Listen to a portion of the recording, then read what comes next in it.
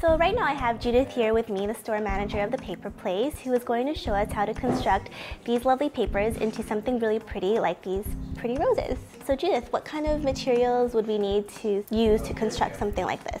For these flowers, I've used Japanese rayon tissue, which we have an extensive collection of, which are available to see on our website. The tissue is this long, and I've cut it into 4 pieces. So that's about 5 inches, and that'll make the flowers that are this size. If you wanted to make them smaller or larger, you simply would just modify this piece. You need some floral wire and some floral tape, and the first step would just be to fold that in half, not to crease it, but just enough so that you can grab that in your hand like that. Then you're going to take about 4 inches of that, again a soft fold, you're going to bring that down to create a triangle. Then, working with a little bit at a time, again you're going to fold that in half. Don't worry about it being perfect. It's not going to be perfect, and you don't want it to be. So then with your right hand, this is going to be the part that's going to act as your stem. And you're just gonna start rolling. And with this hand, you're gonna keep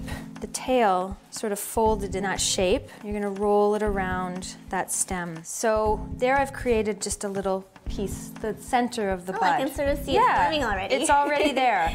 And then to create the petals and the irregularity of the flower, you want to be messy. So you're going to just kind of flip that paper around and just keep folding. And the more you push it out, again, soft folds, not soft, yeah, no creases. You're just kind of gathering it around the center and pinching it at the bottom there. And every time it starts to look too regular, just flip that paper around and you'll get those peaks out of it. The looser you are and the more you you see I pushed that right out, the more you're gonna get a big flower. You'll certainly be relieved to know that you can work really quickly with this, because if you're making hundreds of them, you don't want it to be something you have to labor over for hours. And this is where the floral wire comes in.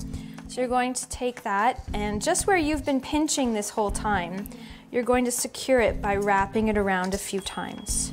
And that's what will make the flower stay in place. That will make the flower stay in place. And then this long piece here is your stem, which is floppy, but that's where the tape comes in. You don't really need that much of it because it does stretch. It's not particularly sticky, but it will stick to the work.